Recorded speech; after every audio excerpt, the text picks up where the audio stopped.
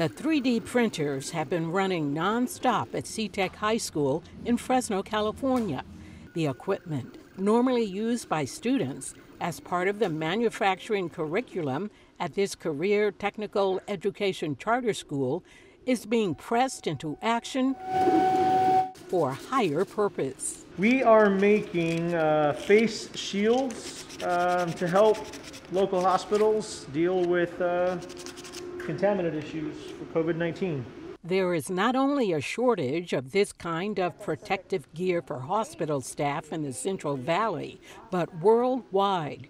Fresno County Superintendent of Schools Jim Yovino said when he was sent a drawing of a face shield, he didn't hesitate to act. I quickly sent that over to our engineers over at CTEC, and of course they started redesigning it a little bit because as we started to make them, we realized some of the products aren't available because everyone's buying up elastic bands right now. Brian Emerson, who teaches manufacturing at CTEC, is an engineer by trade and was able to modify the design. Normally the connectors in the back were meant to have elastic straps go over it, so we modified it for bungee cord because we could get a lot of that and just started producing it. This job, which includes printing the headband, cleaning and sanding it, attaching the bungee strap, this work would normally be done by students, but the shutdown of schools has them contributing from home. You can share it with me.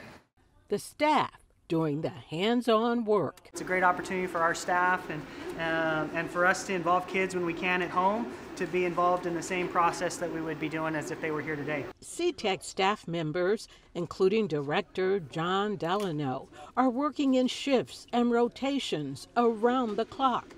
Their goal was to produce 500 of these face shields for local hospital staff, but that was before others got involved.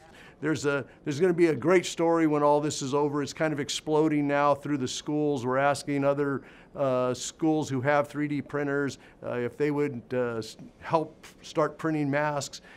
We've got our business leaders in the community who are asking how they can help. CTEC has been able to deliver its first shipment of face shields to UCSF medical staff at Community Regional Medical Center. I was shocked. We are so thrilled to have the donation from CTEC of the face masks. This is something that we've been needing. We're really thrilled to feel the support of CTEC and the community. To have a situation like COVID-19 affect our community, but we rally around each other to make an impact on our community is outstanding, amazing. I'm just glad to be a part of it. Right now, the staff here at CTEC is printing about 50 face shields a day.